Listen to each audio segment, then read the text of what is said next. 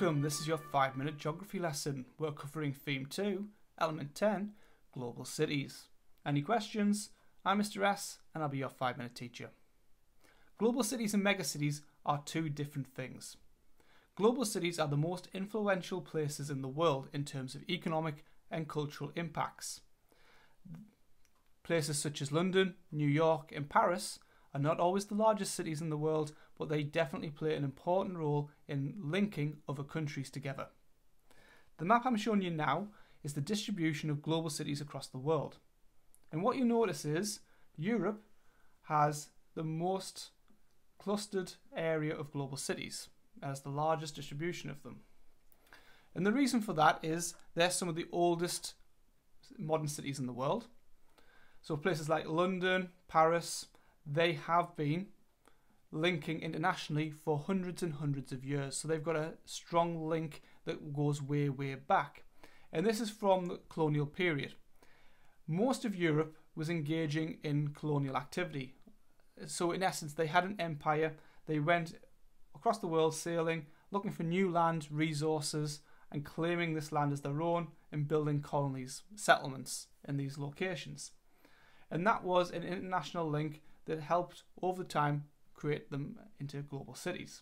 So for example, the UK had colonies in the east coast of America, the USA. They had numerous different colonies around Africa, and South Africa being one of them, India and Australia. And you can see that this has supported, even though all of these countries are now gained their independence, they retain international links, which makes Europe a large centre for global cities.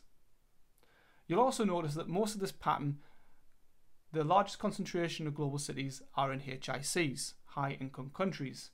And the anomalies where you don't find as many tend to be in LICs, so Africa for example.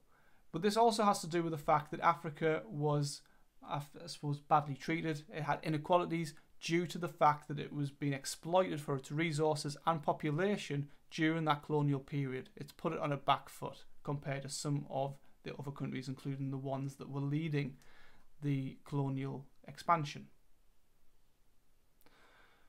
So global cities are the most important cities in the world in terms of economic and cultural impact and how they spread that around the world.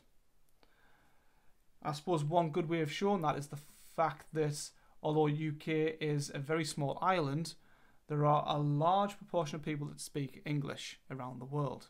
And that is because of our global impact from global cities. They play an important role in economic links with other countries. Now, if we look at in contrast, because a lot of people do confuse the two, global cities and megacities. Megacities are really simple. They're just any city in the world that has more than 10 million people. Some megacities will be global cities, but not all megacities are. So let's have a look at how global cities are connected. We have finance and trade. New York and London are the two biggest, most significant global cities in the world. And that is because they are the financial centres of nearly all trade that goes along internationally. So you've got the FTSE, stock exchange in London, and you also have Wall Street in New York. And nearly everything will pass through those two stock exchanges, which makes them a hub for all financial trade. So global cities and financial centres, and you might also have banking HQs, so national banks, so like Lloyd's will have their headquarters down in London. It tends to be a capital city. HSBC has its headquarters in Hong Kong. And their head offices will be making decisions around banking that will affect the entire global trade. There's migration and culture. So people come to popular cities to find work because they've heard good things about it.